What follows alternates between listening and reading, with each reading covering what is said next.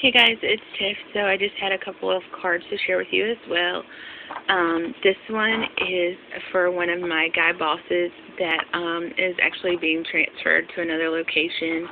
And we're all kind of sad about it, but he is by far one of my most favorite managers that I've ever worked for. So I wanted to make him a card, and I just used my Spellbinder circle dies and cut out some circles and collaged them here.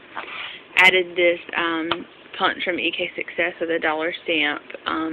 It is one of those that's straight across, but I just stamped the joy and then put the U-ring above it.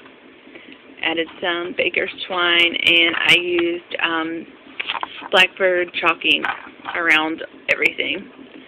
So I really like how it turned out, and the inside's just simple. So it's for a guy. You don't want to be too fussy.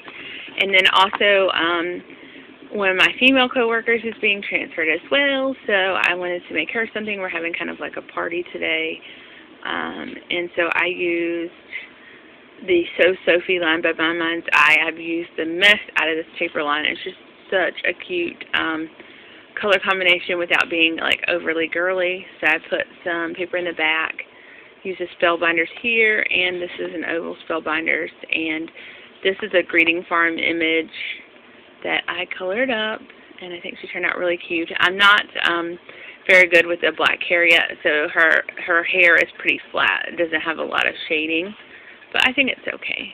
It looks cute. And then on the inside, I just put a thank you with that same EK Success punch and yellow baker's twine that I threaded through. You see like that. And then added 2 pieces of design paper.